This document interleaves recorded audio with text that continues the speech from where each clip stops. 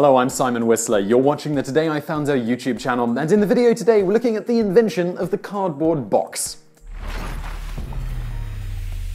The cardboard box goes largely unappreciated, yet it is indispensable to our daily living. It holds all your knickknacks or personal mementos when you move or you have things shipped. It holds our breakfast cereal. It has been used for countless children's art projects, fashioned into a robot's head or a horse's body. Heck, it is even in the International Toy Hall of Fame in Rochester, New York.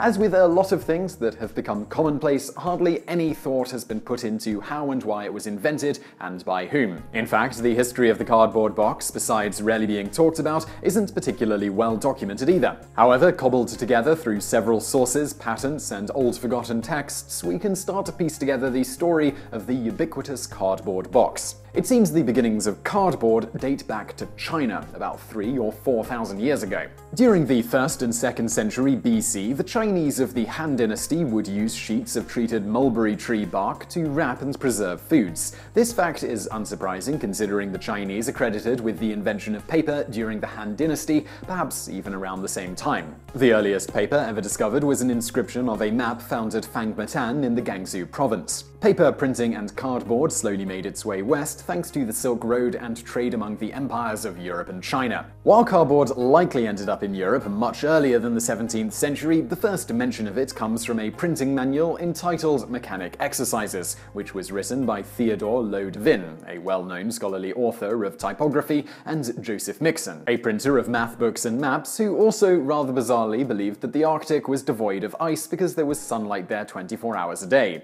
In the manual it reads, "Scabbard is an old spelling of scabbard or scaleboard, which was once a thin strip of scale or sword wood. The scabbards mentioned in the printer's grammars of the last century were of cardboard or millboard." Through this description, it is inferred that cardboard was used as printing material and to be written on rather than in box form and for storage. The first documented instance of a cardboard box being used was in 1817 for a German board game called The Game of Bicycling, a popular war strategy game. Some point to an English industrialist named Malcolm Thornhill being the first to make a single-sheet cardboard box, but there is scant evidence of who he was or what he stored in the cardboard box. It would be another 40 years before another innovation rocked the cardboard box world. In 1856, Edward Allen and Edward Healy were in the business of selling tall hats.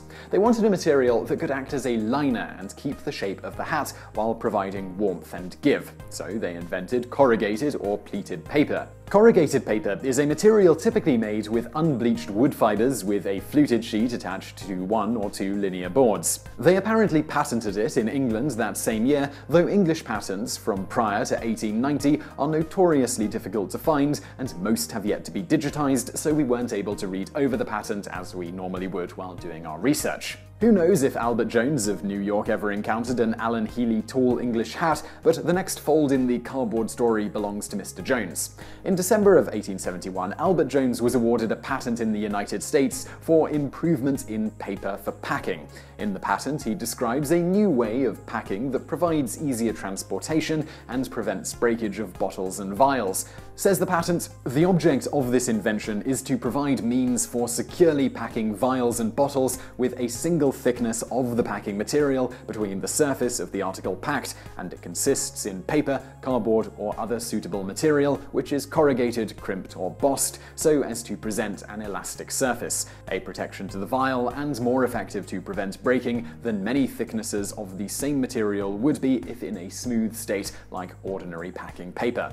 The patent goes on to make clear that this new packing method isn't just relegated to vials and bottles, pointing out it could be used for other items as well and is not limited to any particular material or substance, as there are many substances beside paper or pasteboard which can be corrugated for this purpose. A few years after this, the cardboard box that we know and love finally took shape. The Scottish-born Robert Gare owned a paper bag factory in Brooklyn. In 1879, a pressman at his factory didn't see that the press rule was too high and reportedly cut through thousands of small seed bags instead of creasing them, ruining them all before production was stopped and the problem fixed. Gare looked at this and realized if sharp cutting blades were set a tad higher than creasing blades, they could crease and cut in the same step on the press. While this may seem like an obvious thing, it's not something any package maker had thought of before. Switching to cardboard instead of paper, this would revolutionize the production of foldable cardboard boxes. You see, in the old way, to make a single-sheet folding box, box makers would first score the sheets using a press, then make the necessary cuts with a guillotine knife by hand. Needless to say, this made mass-producing foldable boxes prohibitively expensive. In Guerre's new process, he simply made dies for his press such that the cutting and creasing were accomplished all in one step. With this modification, he was able to cut about 750 sheets in an hour on his press, producing about the same amount in 2.5 hours on one single press as his entire factory used to be capable of producing in a day.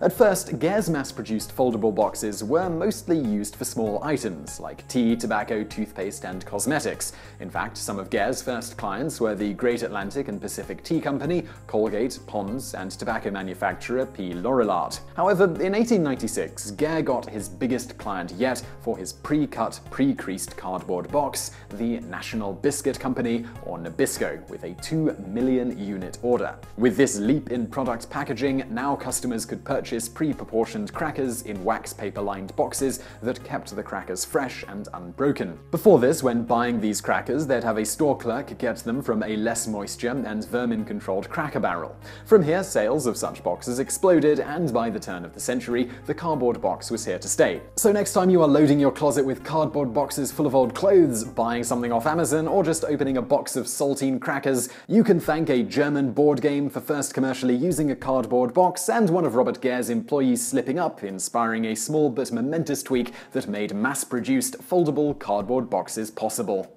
So I really hope you liked that video. If you did, please do hit that thumbs up button below, and don't forget to subscribe if you haven't already. Also, over there on the right are a couple of other videos that you might enjoy if you enjoyed this one, and thank you for watching.